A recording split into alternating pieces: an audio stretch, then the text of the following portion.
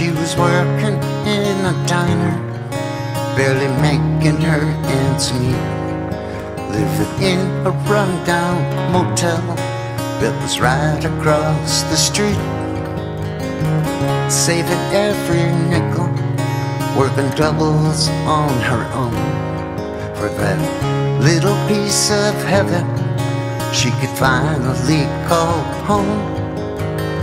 She never took a handout, she did everything alone.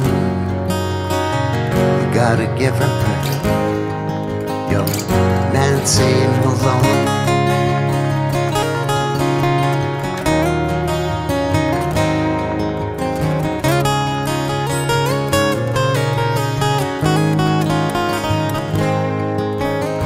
The smell of fresh ground coffee filled the southern air, but the taste of her home cooking is what brought the people there.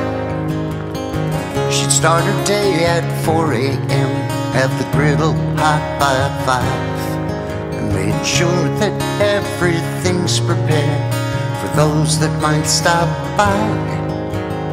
She took pride in everything she did, and everybody made it known that she was really something special, young Nancy Malone.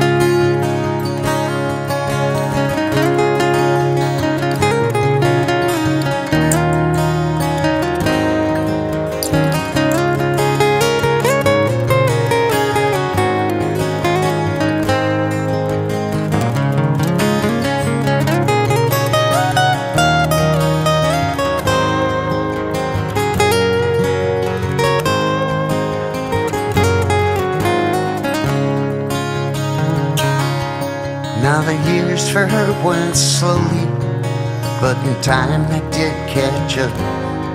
But she kept that dream of heaven till the day that she passed on. She'll never be forgotten, her memory will remain. There's a picture of young Nancy in a handmade wooden frame. It hangs there in the diner for all that come and go, and the town folks tell them stories of young Nancy Malone. Yeah, they love to tell the story of young Nancy Malone.